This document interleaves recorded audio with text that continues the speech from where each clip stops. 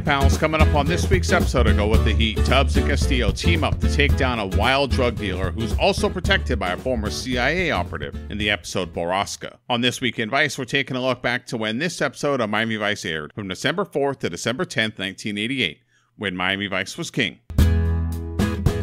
In news, on December 7th, a 6.8 earthquake struck Armenia. The Spitak earthquake killing somewhere between 25,000 and 50,000 people.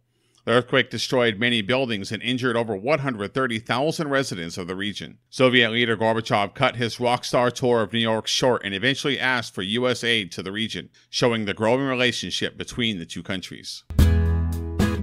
In music, with Will to Power sitting on the top of the Hot 100, we need a true hero to come along and save us from this terrible cover song. Luckily, Chicago is our knights in shining armor. Moving into number 1 on the Hot 100 is Look Away by the aforementioned Chicago. From the album Chicago 19, this is the 7th song to reach number 1 for the band, and does not include Peter Cetera, who left the band in 1985.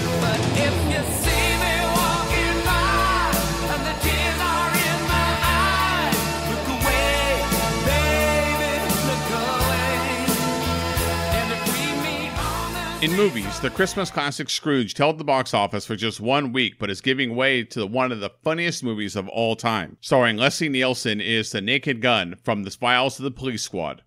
The slapstick comedy of Nielsen, and based on the same character played by Nielsen in the TV show Police Squad, the film would produce 2 sequels. Legitimately one of the funniest movies ever, this is an underappreciated classic.